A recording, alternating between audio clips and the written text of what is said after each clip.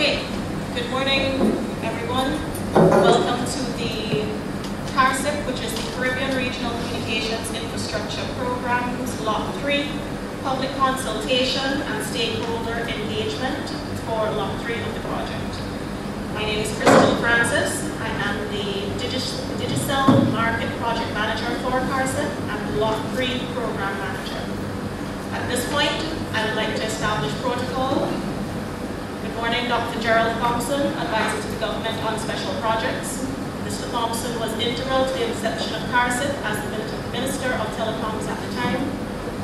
Mr. Apollo Knights, the Director of the NTRC. Ms. Marcel Edwards-John, Deputy Director of the Ministry of Planning, Finance, Economic Planning, Sustainable Development and Information Technology. Ms. Jacinta Fergus, Deputy Director of the ITSD, Media Houses, members of the general public.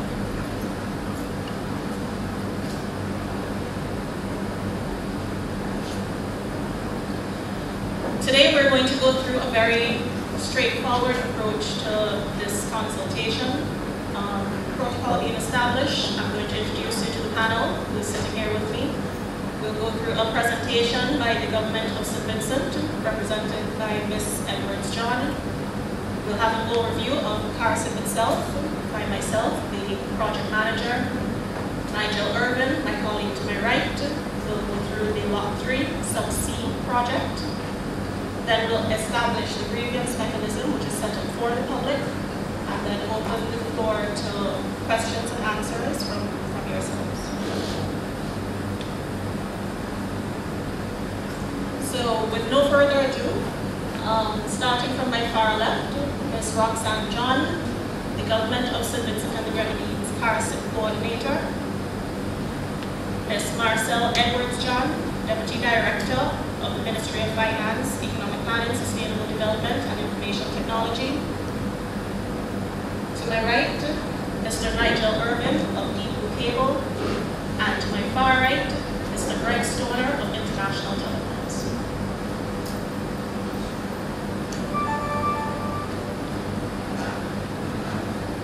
As I would have outlined earlier, CARCIP is the Caribbean Regional Communications Infrastructure Program. This project has been underway for quite a number of years, and both the Government of St. Vincent and Digicel have tried their utmost to get this up off the ground and running, and we're now at a point where we're confident to say everything is on schedule and running according to plan. CARCIP is a World Bank funded initiative across the 3 islands of St. Lucia, St. Vincent, and Grenada. There are 3 lots within this project. Lot 1, which is a G1 set up for the customer network, being the governments of those islands. Lot 2, which is the schools network, which St. Vincent does not partake in. And Lot 3, which we'll get into further detail later on, which is the sub-C component.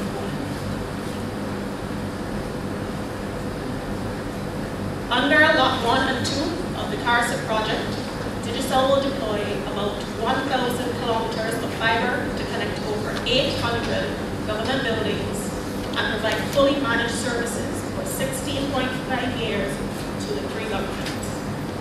For St. Vincent and the Grenadines, this means that under Lot 1, we will connect 176 government buildings. In more detail, that entails an island-wide fiber backbone, which will additionally support the delivery of an extended fiber to the business, fiber to the site, and LTE into the market. Fiber design has also been future-proofed with capacity to support fiber to the home services. This is great news for the general public, as we know we've been dominated by a monopoly throughout the years, and this brings new products and services to the general public. Lot 1 of this CARCIP project for St. Vincent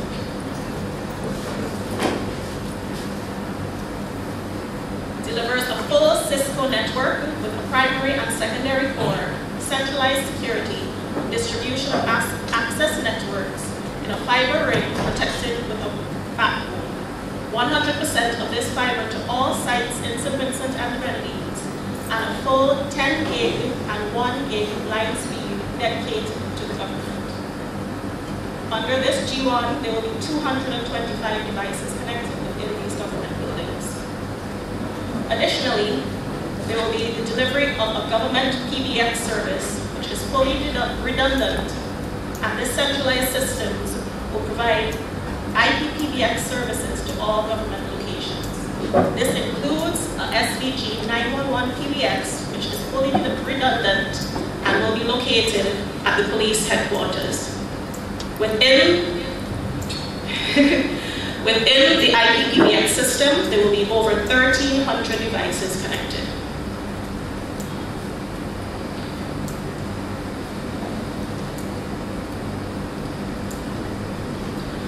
As I would have mentioned earlier, this project is now fully on stream and is running on schedule. Based on the program milestones located on this slide deck in front of you, we can see for the G1 Core Lot 1, we are now in the stage where we are rolling out terrestrial fiber. This includes both underground and aerial fiber deployed throughout St. Vincent and the Grenadines. This consultation focuses on Lot 3, the subsea component. We have achieved 3 milestones within this component of the project, and are now presently executing the final version of the ESIA, which is the Environmental Social Impact Assessment, which is mandated by the World Bank. This public consultation forms one of the key components of this ESIA delivery, and it is absolutely necessary to engage the public and ensure that all concerns are taken into consideration before this project goes into full swing. That being said, Digicel is committed to ensuring that all processes, procedures, and applications for planning are followed to the T, and will be in full compliance with all mandates and recommendations from the government of St. Vincent. I'll hand over to the government of St. Vincent, as outlined in the agenda, to Ms. Marcel Edwards-John, who will be making a small presentation. So we'll hold on this slide. Thank you. Good morning, everyone, and thank you, Crystal. And I take note of the need to make it short. I want to bring you the government's perspective on the undersea cable network system that we're here to discuss today. But I want to set it in the context of the overall development objective and strategy of the government. I will do that, and I will then attempt to tell you a bit more about the CARCIP, and to then take you through what, from the government perspectives, we consider to be the key benefits of this particular initiative. As we are aware, the ICT sector plays a very important role in development, and the government of St. Vincent and the Grenadines recognizes the importance of creating a modern, vibrant information and technology sector as a catalyst for growth, bringing opportunities for employment, more efficient and transparent government, and for innovation and entrepreneurship. But to a large extent, I'm sure you all realize that these gains depend on how well we can integrate into the global economy. But meaningful integration requires, among other things, significant investments in ICT, specifically in building a robust telecommunication infrastructure. Over the last 2 decades or so, St. Vincent and the Grenadines has made significant strides in ICT, and I'm sure we can all attest to that. In particular, we note the positive trends in internet and broadband connectivity, which have translated into greater access for businesses as well as governments, households, and individuals. More and more, we see businesses leveraging improved connectivity to promote their products and their services, as they continue to find it increasingly easier to connect with regional and international markets. But there are still gaps. So as we move to narrow or move closer to narrowing the digital divide, the government of St. Vincent and the Grenadines, along with Grenada and St. Lucia, as mentioned by Christian earlier, as being the other partners or the other countries participating in the CARCIP, the government's requested assistance from the World Bank to implement the Caribbean Regional Communication Infrastructure Project, which is now known as the CARCIP. Now in 2012, under the leadership of Dr. Gerald Thompson, he was very inspirational at that point, the government secured financing from the World Bank and embarked on what we now consider to be the largest ICT investment projects with the commencement of the CARCIP. Now, the CARCIP is fully aligned to the National Development Strategy as it supports the government's objective of leveraging ICT to transform the economy. I'm sure a few years ago in this very same hall, we launched the National and Economic Social Development Plan for the period 2013 to 2025. That is the development blueprint for St. Vincent and the Grenadines, and the CARCIP is well located or well cited within that particular, within the plan.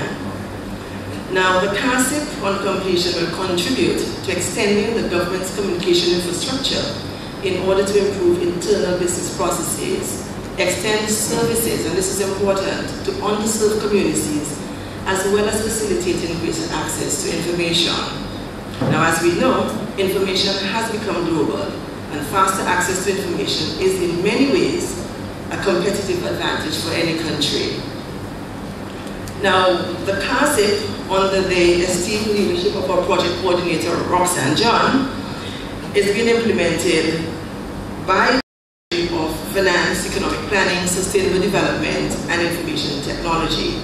The CARCIP has two main components.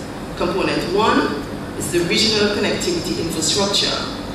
And this component is geared towards the development of high-speed broadband backbone network and to the enhancement of government's wide area network through a public-private partnership, hence our engagement with Digicel. And this is the component that is the focus of today's consultation. The other component, component two, which is ICT-led innovation, supports incubation of businesses in ICT and ICT-enabled service industries, and it provides training in a range of ICT areas. Now, under component one, a broadband assessment and transaction advice consultant was engaged to conduct a comprehensive study in order to determine the telecommunications gap in St. Vincent and the Grenadines. And this was a necessary first step. The study revealed that fiber optics has been widely deployed by the providers and that there are no major coverage gaps with the exception of connectivity to the Grenadine Islands. Now, the Grenadines is presently served, I am told, by the experts, and I'm not one for sure. It's presently served with microwave radio technology, which is expected to be exhausted in the foreseeable future due to increasing demand that is forecasted, as well as the bandwidth requirements of 4G and future LTE coverage. Now, with the limited growth potential of existing and future microwave spectrums, I have been advised, or we have been advised, the government has been advised, that the most feasible option for providing robust telecommunication services in the Grenadines is to install an undersea fiber optic cable system. This system will connect the main island of St. Vincent with the larger Grenadine Islands. And these larger islands will connect to the smaller islands by microwave.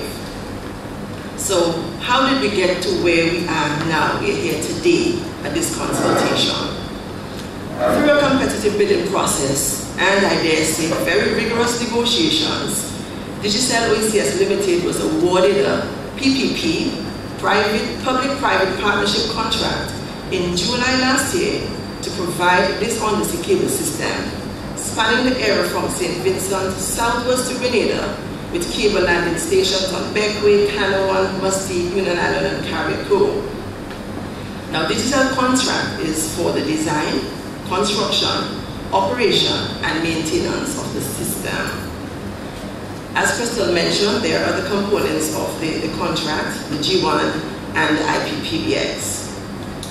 Now, to say a bit more about how the government perceives the benefits of the undersea cable, the establishment of this system is expected to significantly improve the quality of internet services offered in the Grenadines and thus eventually increase the broadband penetration rate in St. Vincent, the latter being an indicator or measurement of the level of ICT development in any country. The system will also, on completion, meet the growing demands for broadband services as a result of increasing backhaul requirements of 4G and the ever-increasing bandwidth demands from residents, business communities, governments, and visitors to our shores. Based on the last population census, 2012, the Grenadines has a population of approximately 16,000 persons. Importantly as well, with the Grenadines being tourism-oriented, the undersea system is expected to enhance the competitiveness of this segment of our tourism product. Increasingly, visitors expect broadband communication to be comparable with the services available at home. In addition, there is demand for e-government applications that will eliminate the need to physically come to Kingstown for passport, licenses, birth certificates, and other such services. Now, it is expected that this infrastructure that we're here to talk about today will create an enabling environment that will facilitate the delivery of more easily accessible services, particularly to persons living in the Grenadines. Now, while we cannot predict what technologies would be developed in the next 5 to 10 years, what is in fact certain is that the use of computers, servers, content delivery systems, education, healthcare, public safety, and other operations of government, including those provided by the Inland Revenue Customs Department, these will all require increasing amounts of bandwidth to deliver services, as will the public's use of social media and the growth of video-based traffic. All these will continue to drive increases in bandwidth requirements. Correct? Good. So the undersea cable is designed to address such. So that's basically what I'm here to say on behalf of the government. But I want to conclude by taking this opportunity to urge you all to participate fully in the consultation. As key stakeholders, and I note in the room that we are mainly public sector stakeholders, I'm asking that we all continue to work assiduously towards the successful implementation of this critical component of the CARCIP. All this, colleagues, in anticipation of significant benefits that this investment will bring to the economic and social development of St. Vincent and the Grenadines. Thank you.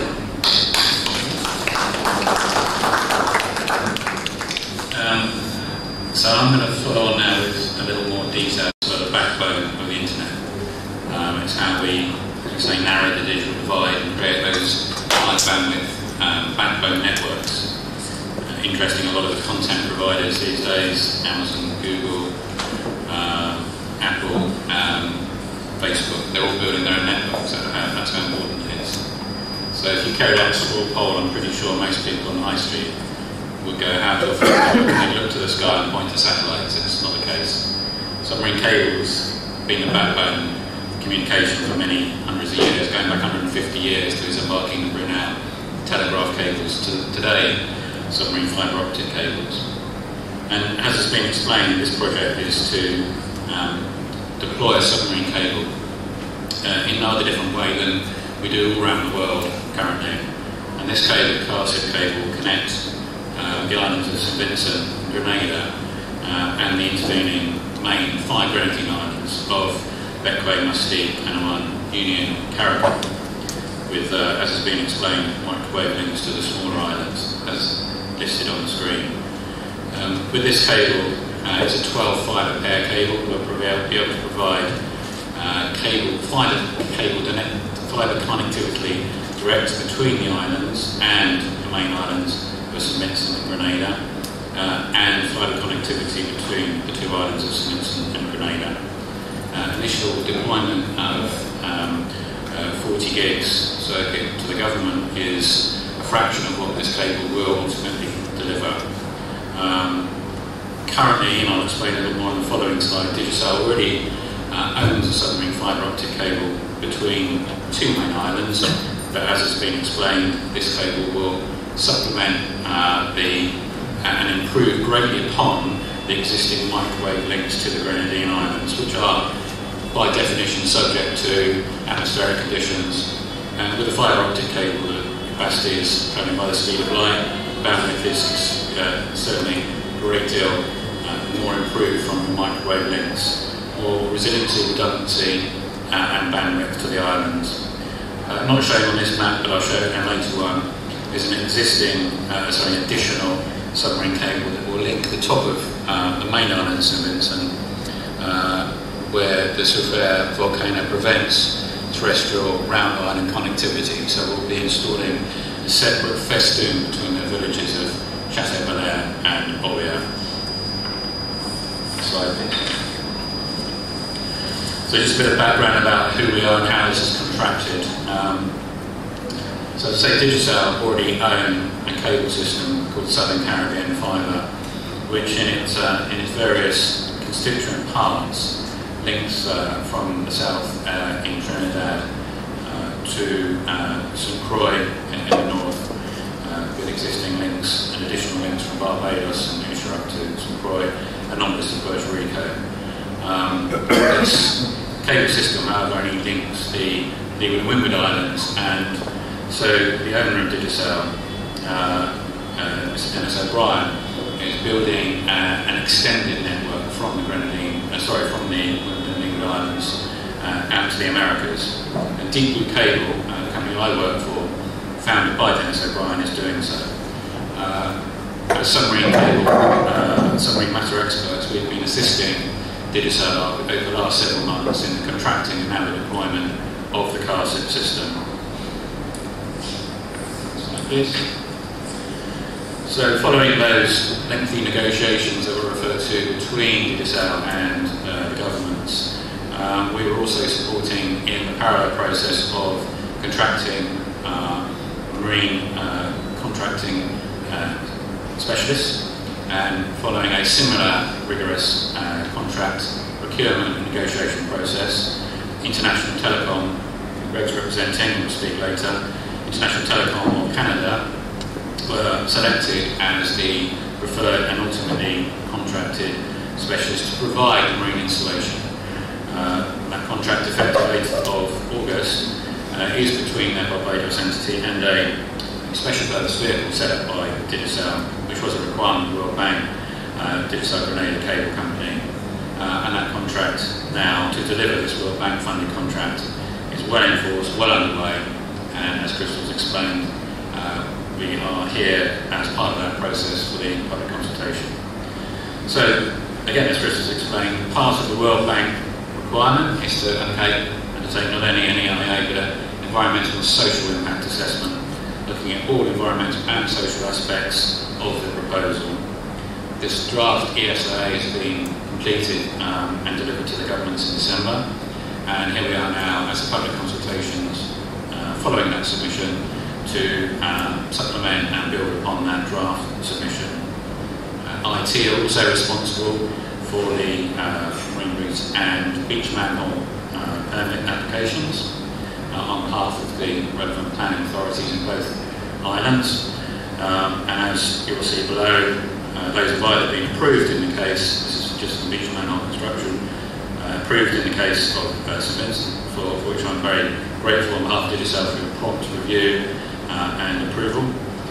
The process is also continuing in Grenada, with those submissions were also made in December. So the next slide just reaffirms as my statement that the positions for the proposed landing of the submarine cables in St Vincent and beach manhole constructions have now been received, and any more details on those can be provided to you. I'd just like to now follow with a few slides when we get to the pictures now, which is the exciting bit, and show you where we're proposing to build this cable. the previous picture showed the proposed route, and what you see here on the left is the reality of what we undertook in terms of a marine survey. As part of the due and proper process of the ESLIA process, we looked at various landing options, and we did that initially in a desk-based cable route study, from which we then selected a preferred landing to undertake a marine survey. So from that, the landings the landing in Grenada is at the conference beach, which I'll point out is on the east Atlantic facing east coast of Grenada. The reason for that is that there is an undersea volcano to the northwest of Grenada called Kikumjeni, and that happened to take out both submarine cables, the existing submarine cables, a few years ago. So by landing at a different eastern landing, we're hopefully going to avoid that a repetition of that event. The landing here in St Vincent at Kingstown is at the existing landing adjacent the cricket stadium at Arnos Vale, and that's where the current Digicel SCF cable lands. So we're fortunate not to have to be able to build any new infrastructure there. So I'm just going to show a few slides of the landings and some of the survey data, which hopefully you can see. Plenty more survey data if anyone wanted to look in more detail at it. The seabed topography around St Vincent is quite fascinating. It's a volcanic island, of course, and the bottom of the seabed shelves away in quite dramatic fashion in sized submarine canyons, are just an extension. Sophia volcano is just literally the tip of the iceberg. So we've had to work very hard to find a suitable marine route where the submarine cable can follow slopes that are not greater than 5%. So we have found a suitable route that comes into Olbia on the northeast of the island, into the bay, and on the western side into Chateaubelair, where again we come up a submarine canyon into Richmond Beach. We will connect into the existing, the being built terrestrial network that Digicel is deploying around the island. This will then complete the loop around St Vincent. I was fortunate enough to be on these surveys, and quite a beautiful few weeks it was in the lovely Grenadine Islands. And what I'm showing here is the proposed landings in each of the islands. We'll work our way through from north to south. In Bequia, looking at the two options, we have chosen a landing in the southern end of Lower Bay, which will be south enough or southern enough to avoid any of the anchorages in the north and the cruise liners coming in, connecting directly into Digicel cell sites there. We've been working with Mustique Company Limited and Mustique to land the cable in Endeavour Bay near the airport, and in Canouan in Nens Bay north of the airport there. All of these survey data, which you can see in summary here, provide a fascinating insight to the types of seabed that we have off the Grenadine Islands. Continuing over into Union, we have an interesting and much more flatter but seabed typified by extensive sand waves into landing near the airport. We will again connect into the airport with new beach manhole and into the infrastructure that Digicel is delivering. Moving further south now to Grenada and to Carriacou, landing in Hillsborough Bay, outside of the marine protected area on that island, and then finally to Grenada, as we saw earlier.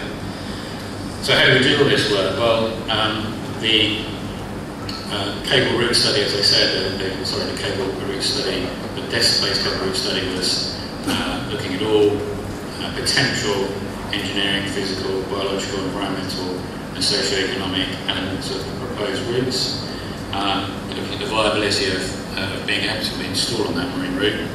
And we then therefore undertook this survey, which also included topographical surveys at the beach landing and diver swim surveys, which were particularly important when we're looking at some of the more sensitive marine environmental habitats. So this work was undertaken during September and November last year. Images on the left there of the offshore survey vessel, and some of the images of what you can expect to have seen if you're on the survey vessel. The survey data, for those that are interested, the multi-beam echo sounder survey is simply, as it might suggest, your simple echo sounder, which has got multi-beams that carry and be able to provide a multi-beam swathe of the seabed to provide a colourful and geographically and vertically referenced image of the seabed from which we can choose the appropriate route. This is also supplemented by slow scan sonar, which gives a textural image of the seabed, and a sub-bottom profiler that gives a short range image of the seabed underneath the bottom of the seabed. As taken through September and November, and we have now we're just finishing the marine survey report, which is being delivered to the governments currently. Next slide, please. So you actually won't see much of this construction at all if you're on the islands. All of this is on the seabed. The only aspect of construction that is involved in the project is construction of a beach manhole, which is only marginally larger than any manhole that you will see being constructed on shore for any fibre rollout. So this beach manhole, dimensions included on the screen there, will be used to splice the terrestrial cable, which Digicel will be deploying, with the submarine cable, which will be deployed from the cable ship. The construction of this beach manhole, I say the specifications for which have been provided to the government and the government kindly and promptly, efficiently permitted, will enable the construction of the beach manhole with due regard to those local regulations. And once constructed, the reinstatement will take place such that you will see nothing more than a beach manhole lid. The beach manhole will have seaward-facing ducts into which the cable will be pulled. And currently, Digicel is looking at constructing these beach manholes, say January, February, more likely February timeframe. Again, just to reaffirm, no construction here in Kingston because we're using an existing manhole. Moving on to the actual marine cable installation.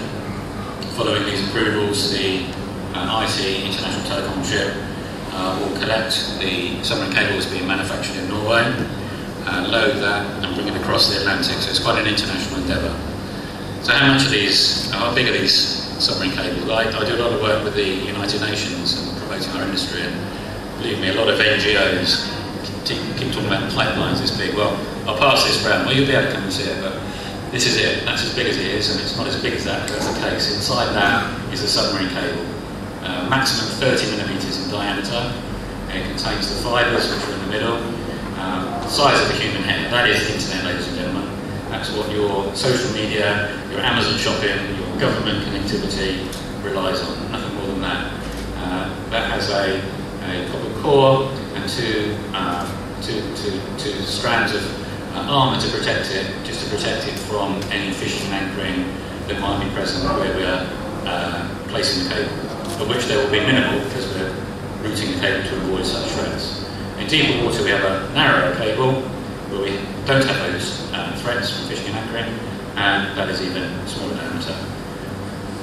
Between the landings we will then deploy what's you'll see on the bottom left there. It's got a branching unit, so that splits the cable between the trunk, between Southampton and Grenada, and the landings to each of the islands. And that enables the fibre connectivity between the islands and between the islands and the main islands of Southampton and Grenada.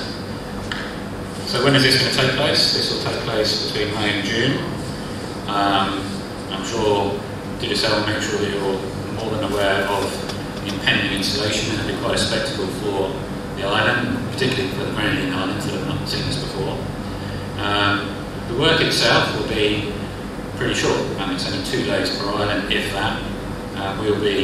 Cable ship will be arriving. and bringing the cable ashore, and it's floated ashore.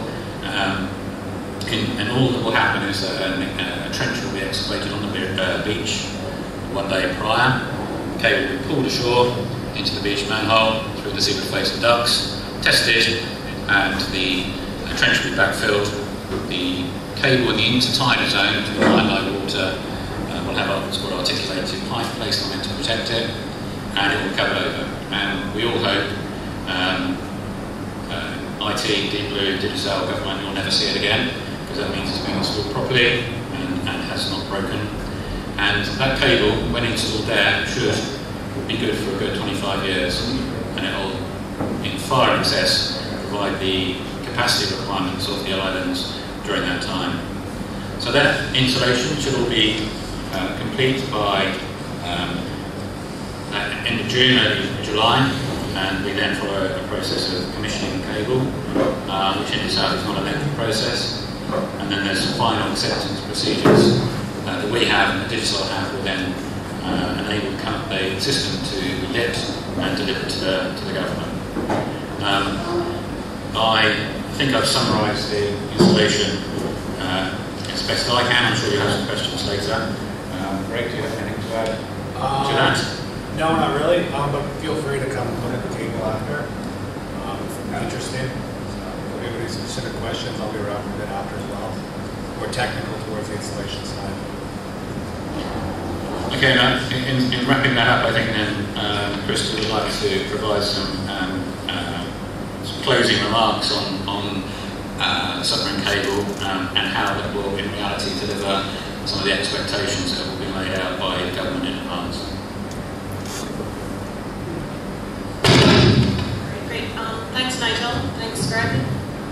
I just wanted to outline a couple more things that weren't previously spoken about in detail by my colleagues from the Government of St. Vincent and DBLU.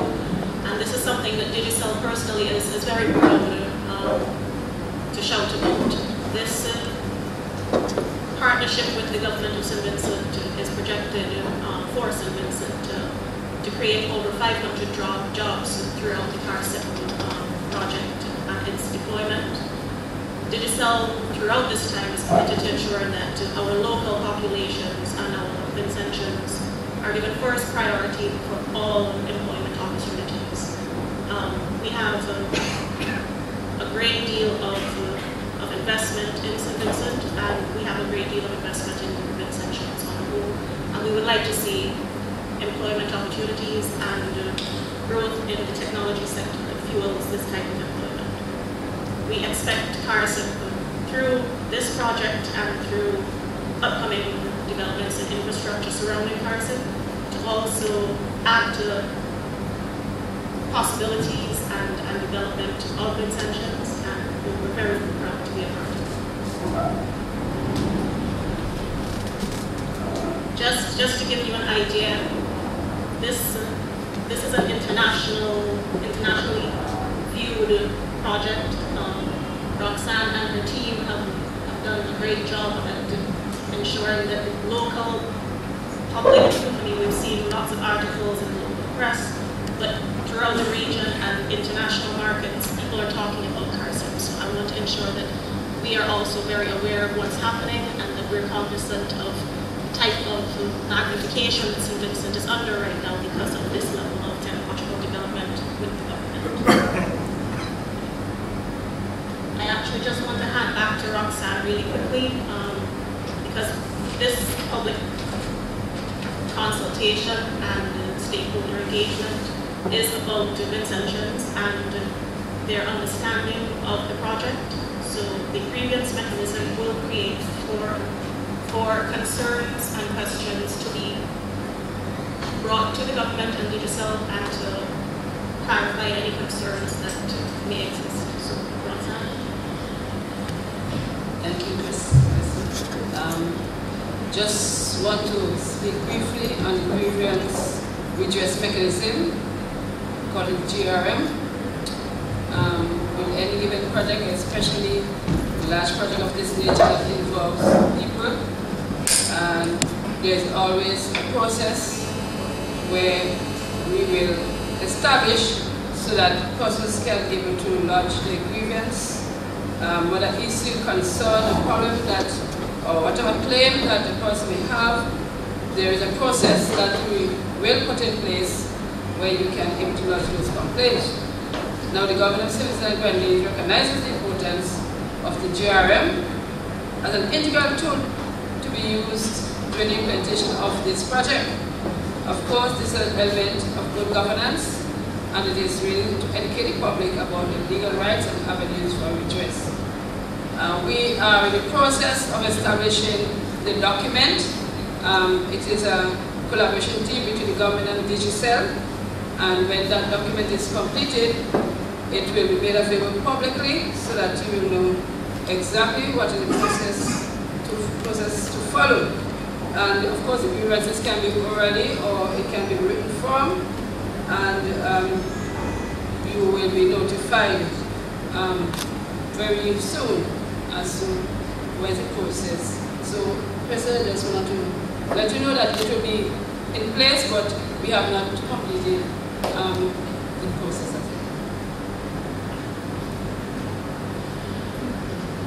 Just a quick reminder based on the time scales established earlier.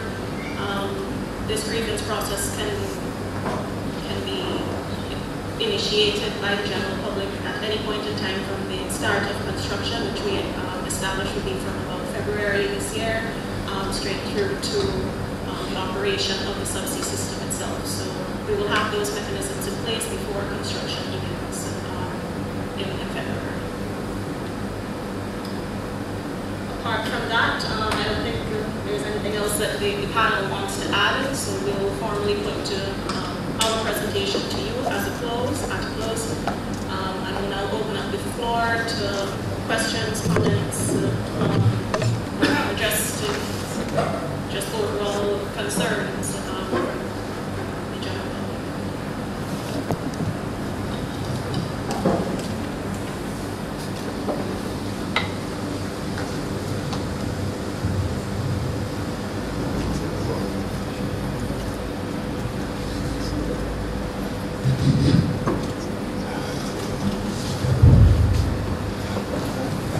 Yes, good morning, panel.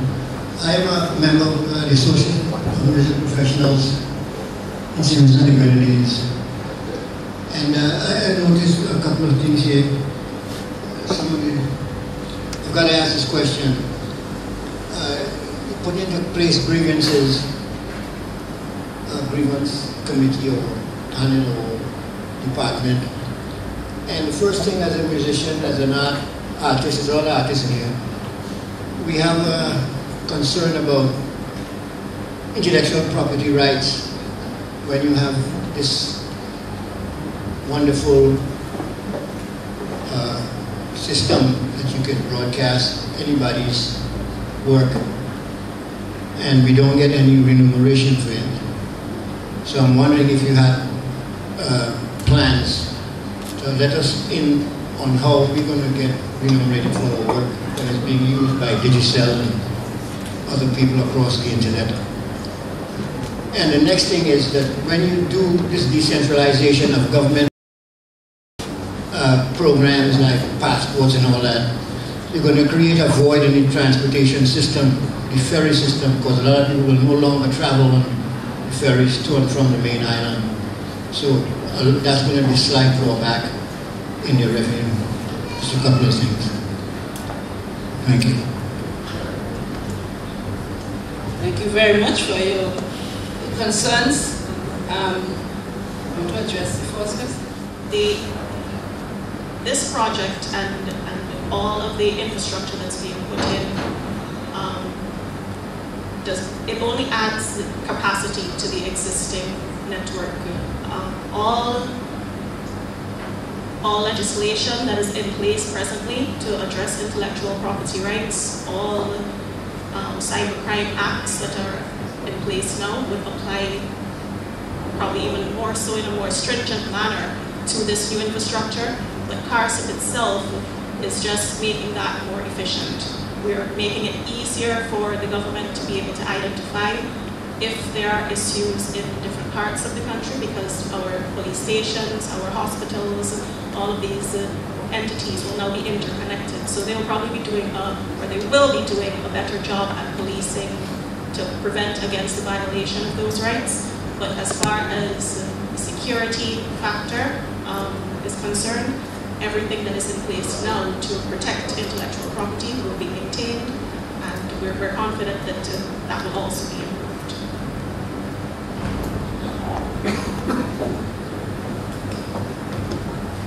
Okay, in response to the comment made on transportation, the benefits the loss in the transportation sector to persons not having to come to St. Vincent to collect or to apply for passports and such services. I think what is important here is the net benefit to our residents. What we are concerned most about, but we recognize to the ferry operators, you may lose a couple dollars here and there as persons come to St. Vincent for such services. What we're looking at more so is delivering net benefits to persons who are distances away from Kingstown. So just to say, while that is a concern, the net benefits to the residents will be greater than the loss in transportation cost. Bonjour tout le monde. Tout le monde bien? I see everybody looked at me surprised, but I deliberately started this way because I am going to address the issue of consumer rights and consumer protection. Good program, it is needed, but in the longer run, the services that will be provided and the persons those services will impact. As we all know, anything put together by mankind, somehow, somewhere, somebody will mess up for one reason or another.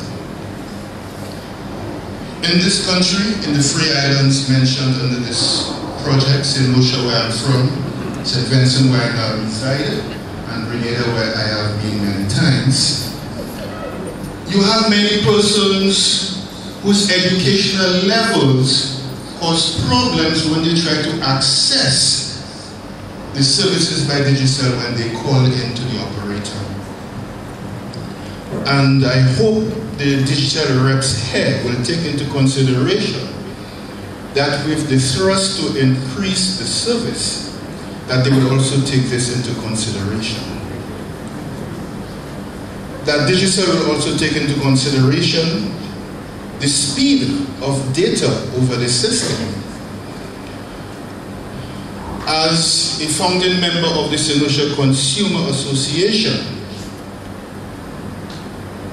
we need to look at the rights of consumers. I've been blunt, and the Minister Gonzalez is there. We have had many chats on consumer legislation. This is somewhere within the OECS Commission, somewhere we're hoping it to get legislated as soon as possible. Because the consumers are always left holding the short end of the stick. Whether we like it or not, it started with both phone to cable and wireless to flow, even with Digicel, who I did work with in St. Lucia. Somebody messes up and the consumer is left holding the short end of the stick. I appreciate, and I've complained, you go to the government buildings, the internet service there is slower than molasses in winter. People have problems getting work done. In the Grenadines, it's even worse. It's better you start swimming across the Atlantic, you could get a meal across faster. Both Digicel and Flow offered 3G. And I do not know if it is capital G or small g. But speak to the consumers, they have serious problems. In this part of the world, we are playing catch up with technology because of the internet quality provided by our service providers. And with all this being said and done, 1 + 1 = 2. But will the consumers get the 2 1 plus 1 supposed to give them? Or will they get a 1.5? You all need to answer those questions, because I do not see anybody from the Consumer Association there. But the public needs that assurance that when they pick up their cell phone, irrespective of the 13,000 devices connected, and if you tell them download speed is 1 gig, they will get 1 gig. If you tell them upload speed is X bytes, they will get that. These are the major concerns of the consumers. These are the major concerns of the consumers. Government is a consumer, but the people who are affected are the little man who has to buy his phone.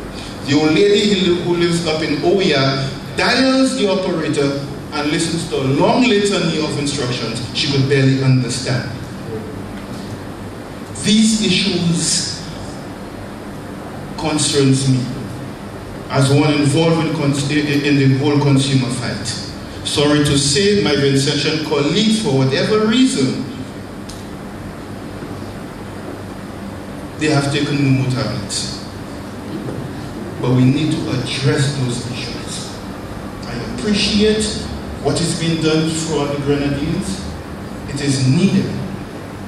But what is about the old lady who has to pick up a cell phone? It's not working. She calls the operator and she has to listen to a long litany of instructions she can barely understand. What's about the student who has to prepare an assignment? 10 o'clock, she cannot finish. 11 o'clock, she can't go to bed because the internet is extremely slow. And even more important, how resilient will be that new system when the Eastern Caribbean is in the forefront of hurricanes? Thank you. Thank you very much for your thank you so much for actually bringing your concern to the panel. I'd like to address it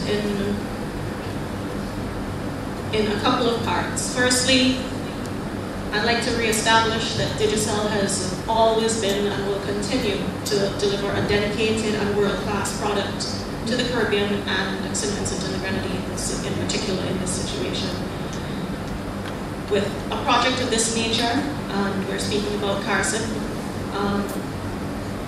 Digicel further pledges a commitment to delivering a state-of-the-art fiber network to both the people of St. Vincent and the Grenadines, along with a state-of-the-art and world-class product to the government of St. Vincent and the Grenadines. With the CARCIP project, we do also intend to bring fiber to the site, and that component of the project increases the redundancy and integrity of our network. So previous concerns about a dependency solely on a microwave network are resolved. We have also just implemented LTE across St. Vincent and the Grenadines, and we have over 40 sites on LTE right now, including remote areas like Greg's, which had previously had we had previously intermittent coverage gaps, and we have worked and remediated that. In places like Chateaubelair that have been on 2G previously, they are now at 4G. And we believe it's important, and we have actually, we're mandated to keep improving the service to Vincentians, and we're proud to say that we have done so. Along with LTE comes improvement in quality and speeds, and I think that's pretty self-explanatory. Once you experience the product, you'll understand it does exactly what we expect it to. Your concern for the Grenadines is exactly why this Lot 3, we believe, is such an integral part of this project. The fiber to the main Grenadine islands, and then the microwave delivery to islands like Nairo, Carriacou, Petit St. Vincent, will improve any previously missing or deficient levels of coverage down there, and we're confident that by the end of this CARCIP project, all concerns to the Grenadines will be alleviated. There's one more aspect of CARCIP, and at the beginning when I did the introduction, I would have spoken to a lot too in both Grenada and St. Lucia, and Digicel is very keen on trying to get to Block 2 underway in St. Vincent, and we will continue to progress discussions with the government to try and get the schools network up and running here as well, but we're still in conversations, and in the near future we do hope to have another dedicated product to the St. Vincent government and the schools network under CARCIP. And that is what resilience is. We have an active and 99% functioning microwave network right now. The fiber backbone adds a second level of resilience in the event that something does happen as a result of a hurricane. Then the fiber network takes care of all traffic and the system stays up 100% of the time. Established.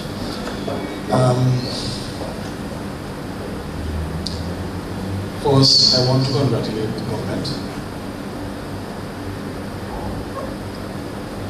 on establishing such a project. I mean, to say we are a poor country, we don't have resources to do certain things. And it's clear that if we partner up, we can do a lot. This is a very important project. And the things that are possible are only limited by our imagination.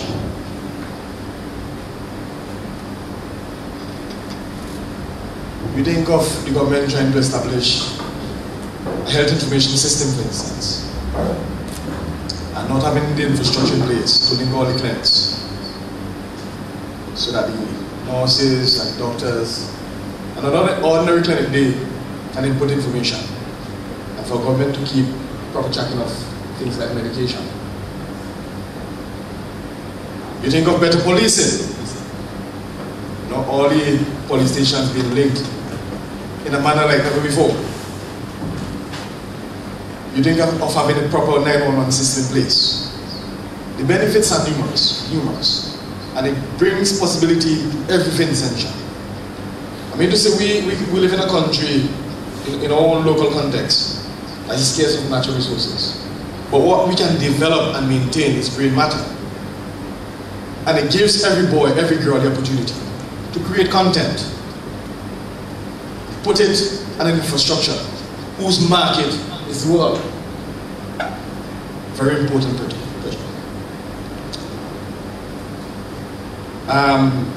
Possibilities like bringing the fiber to your homes.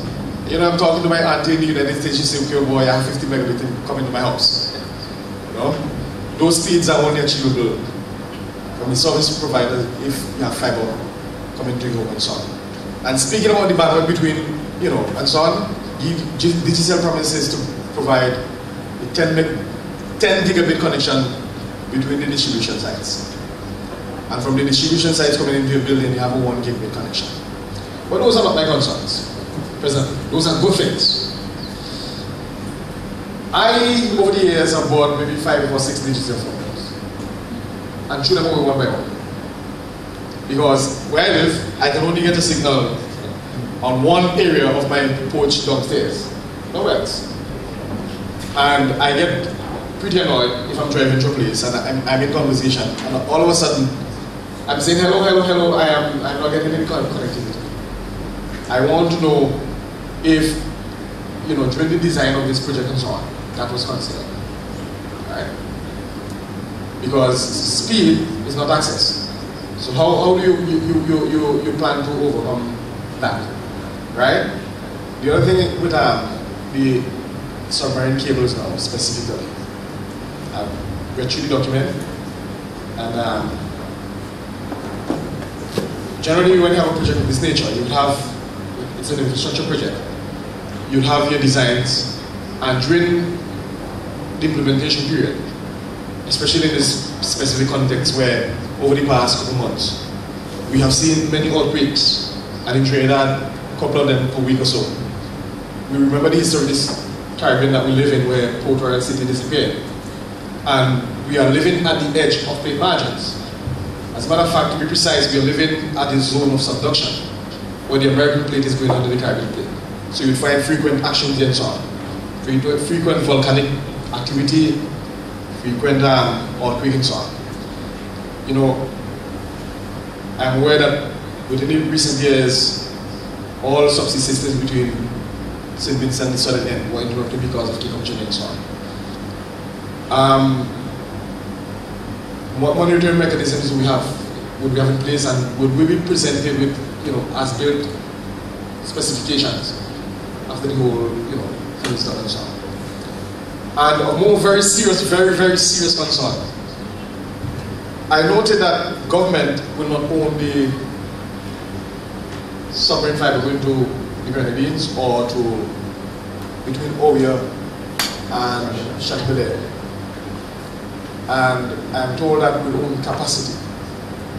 Now, in my understanding, capacity is an intangible asset that will generally, you know, cease to exist, possibly, upon the expiration of a contract. After these 15 years are over, how would we continue? I don't know what is written in the contract, or should government decide, okay, well, boy, whatever? Because one can never really tell the future. What will really obtain? Those are my concerns.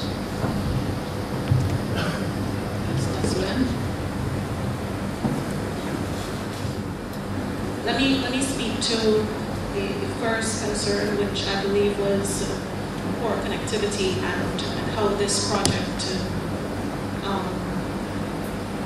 stands to improve that. CARCIP is 100 gig technology. What CARCIP does is provide a pipeline that facilitates the level of capacity needed by our network for the day-to-day usage of our customers. In order to take full advantage of the infrastructure of CARCIP, I would have mentioned that Digicel is presently upgrading our entire network from 3G, 4G to LTE. The LTE platform with a state-of-the-art network is what solves that problem you're talking about when you're in your veranda or in your kitchen and you can't get the type of coverage that you desire. Within the next couple of months, Digicel would have revamped its entire mobile network, and all of those problems should ideally be resolved. The only way that you may still be facing those problems is if you have not done the simplest thing, and it's something that Digicel is asking all customers to go out and do right now, and that is upgrade your SIM to the new LTE SIMs to ensure that you're able to receive the new upgraded network service that we have in place. So make sure you do that, and then come back to me and let me know if you're still having problems, and then we can take it from there again. I'll hand over to Nigel right now, and he will address the infrastructural concerns under lot.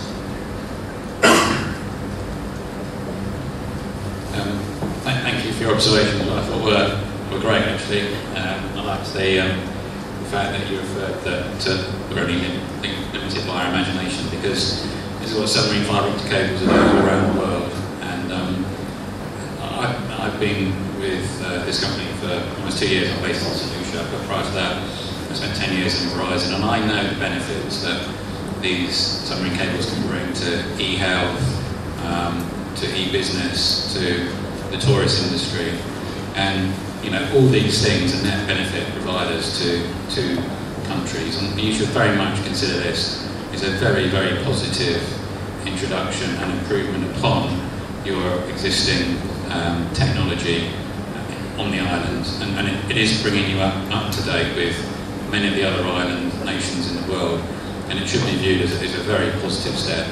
We have to undertake an ESIA as part of the World Bank process, and you naturally have to look at the negative impacts, but I guarantee you that with these small submarine cables that have a temporal, spatial impact. It's very, very limited. They're very small.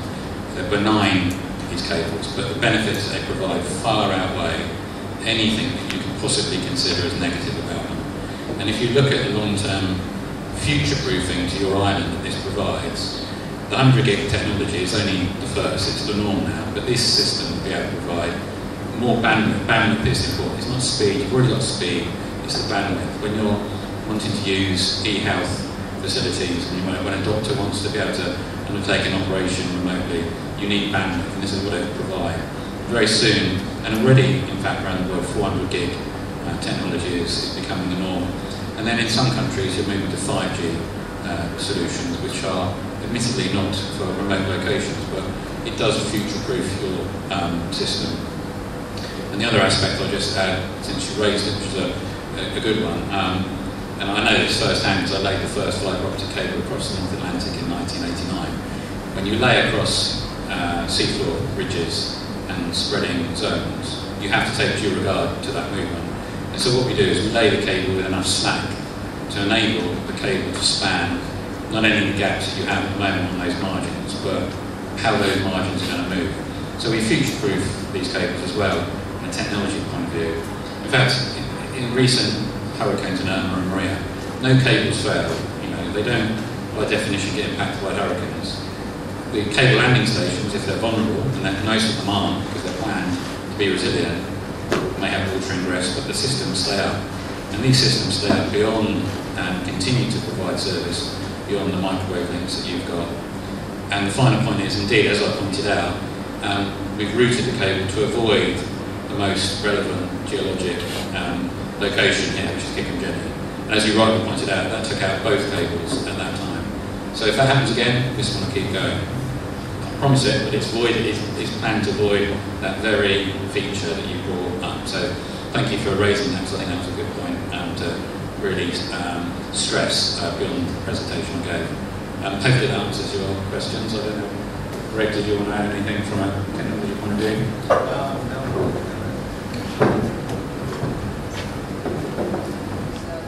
After that 15 years, the government has access rights to the cable. So that is already in the country.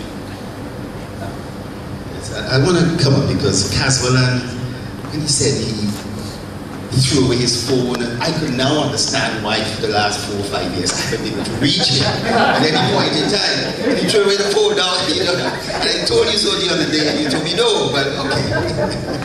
That's important, it's important. I came in because I'm not sure if in the presentation we had an idea about the cost breakdown in the partnership in terms of what the government is contributing to CARCIP and what Digicel is contributing. There will be a significant amount from Digicel. What that breakdown is, I think maybe the press and so on would have liked to know that. I'm not sure if you mentioned it last time, but I think that's an important. Now, I am particularly interested in two other aspects. You know, this concept is focused on the submarine, but I want to just hear a little bit more, if you may, about the terrestrial concept.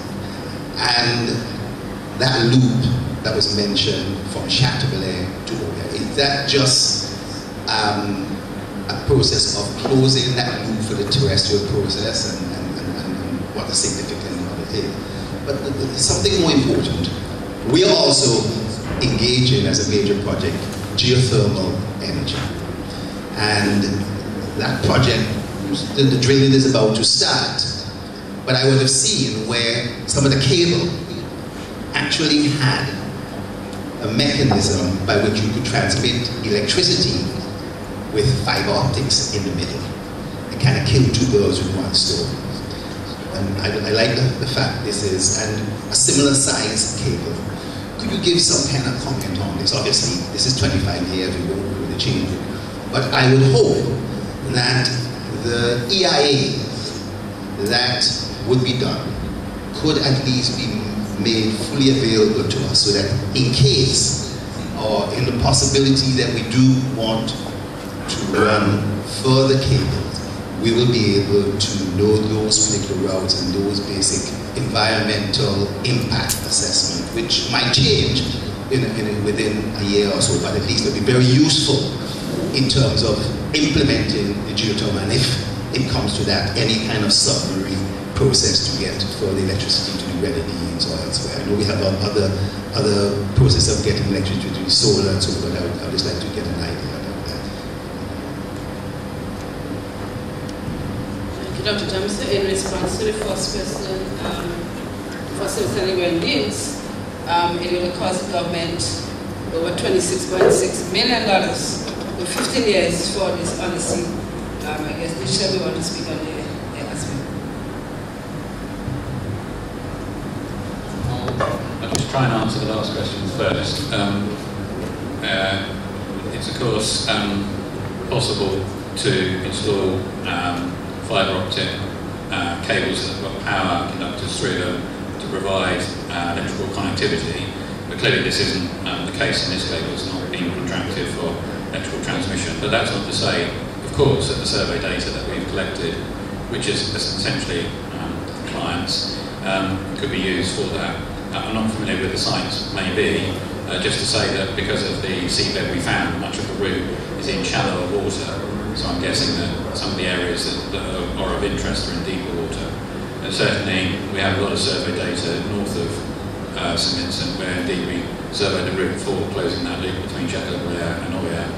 And just so you're aware, a lot of submarine cables, when they have expended their useful life, are reinvented for scientific purposes. So it's entirely possible that they can be done and be used for monitoring of seismic and other technology, if so needed, for other deep sea industries, for example. But just to say that obviously this one's not designed to do that, but survey data, significant survey data has been collected.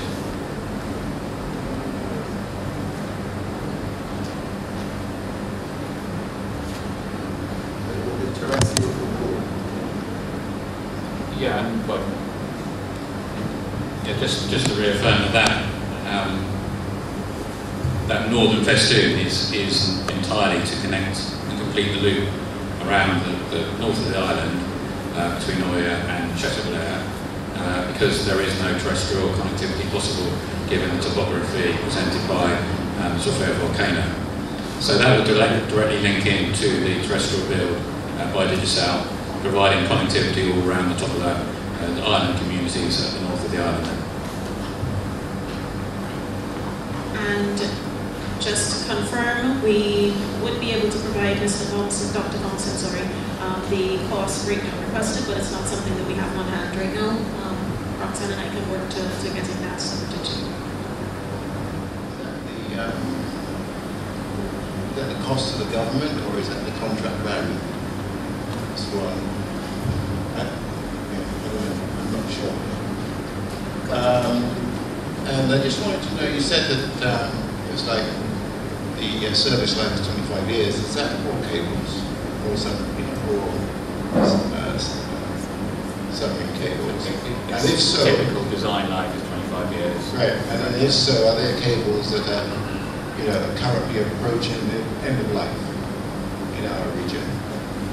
And I just wanted to know what the capacity is, the lighting capacity of the cable, and whether or not you have any environmental concerns when you did your environmental survey.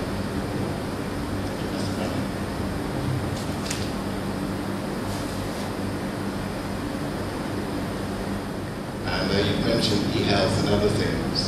I was wondering when the government's going to get the IXP working.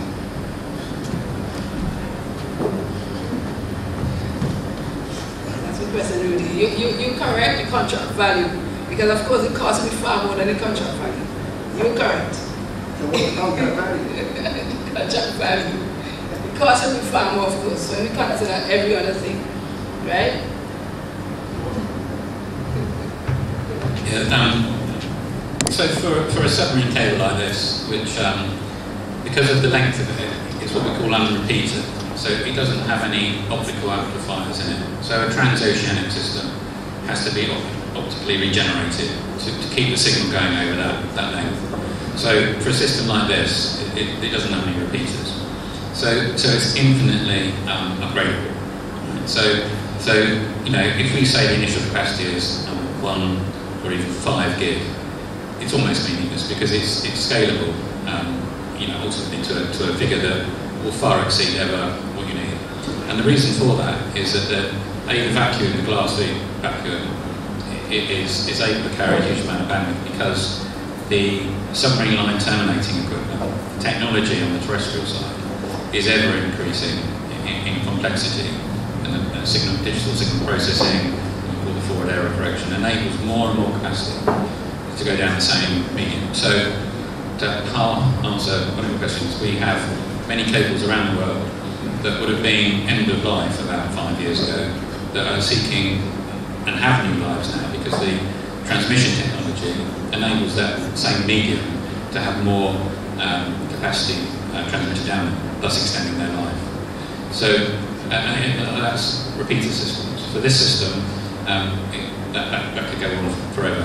And on top of that, because of the length of the system, and because of the small delta in cost, we have probably more fibres than you'll ever need as well. So if you think every fibre has an ultimate capacity, we've now got 12 volts of them. And finally, unlike an electrical cable, there is no induced electromagnetic field. So it's completely benign. So there's little to no environmental impact or effect from this cable.